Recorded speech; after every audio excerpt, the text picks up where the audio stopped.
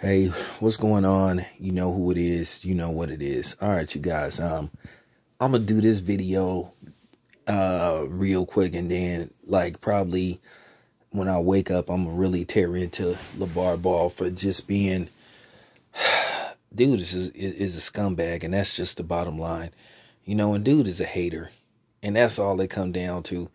You know, I wish somebody would call him out. I wish somebody would publicly call him out. I wish one of these NBA athletes would publicly call him out for what he really is and what he really represents. It's just basically a minstrel show from a light-skinned dude. Yeah, I said it. Ask me, do I give it? Yeah, I said it. He ain't nothing but a light-skinned, you know what I'm saying, snickertooth minstrel show. Because at the end of the day, man, this dude is just, he just a scumbag. This dude always has to try to tear down somebody else to boost up his son. He always attacks other black men. Dude is a coon. And that's all it come down to. Don't come here talked about he raised his son and all that type of shit. Man, get the fuck out of here. It's all about him. And this dude constantly tries to compete with his sons for camera time. And it's just like, man, dude, can you just sit your ass down and just be a father and watch from afar?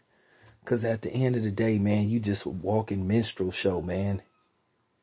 Nobody believe you can beat Michael Jordan in a game of one-on-one. You a clown, man. You a clown.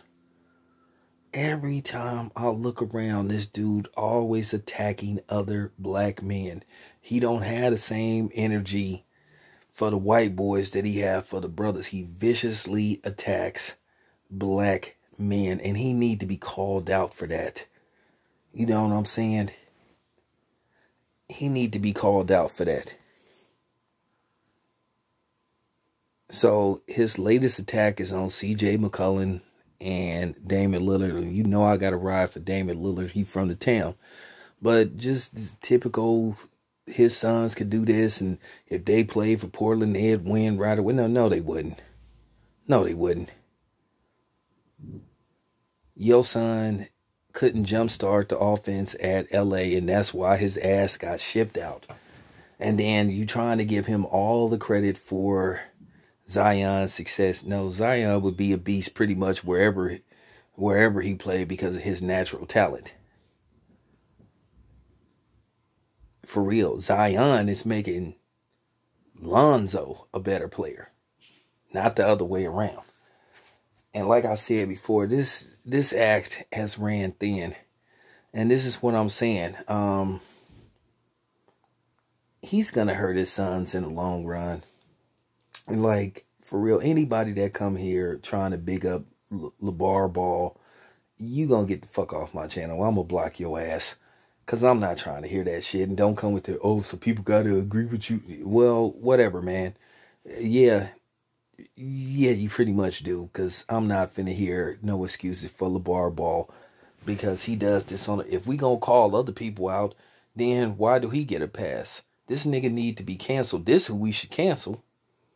This dude constantly attacks brothers.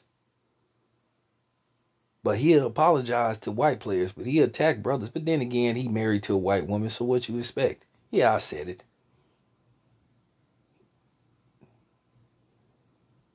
I mean, this dude, we've been dealing with this crap with him for 3 years now, and it's just tiresome. It's just tiresome how he represent black men. He make black men look so horrible, man. He is the stereotypical loudmouth, and I don't want to hear that stuff about he's a good dad. If he was a good dad, he'd just sit his ass down and let his sons, do they talking with the basketball and, and basically the stat sheets. But no, like I said, he always has to attack other black men to big up his sons. And he need to be called out for that publicly. Because somebody need to say that to him. And see, he need to be put on blast for that. So, he a clown. He a clown. And that's all I got to say. This your boy Town Biz. I'm out.